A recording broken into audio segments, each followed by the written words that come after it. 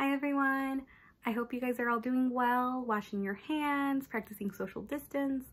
I know that right now everything is very different, but we are here to support you guys in any way that we can, especially because we're all going through this too. We're all staying home, practicing social distance ourselves, and some of the things that we're doing, maybe they can be ideas for you guys to do at home, or you guys can share with us different things that you're doing at home to stay busy, to help us also stay busy.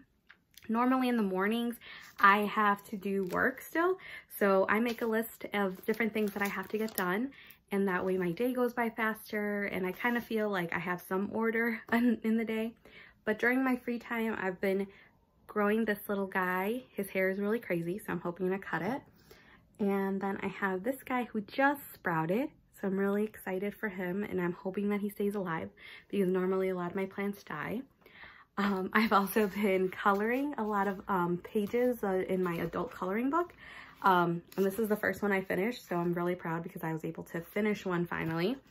And then on top of that, I've just been doing a lot of board games, puzzles with my family, since we're all also stuck at home during this time.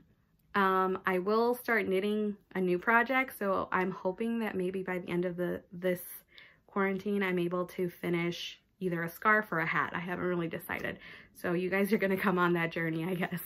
I hope that you guys reach out to us if you guys need any help.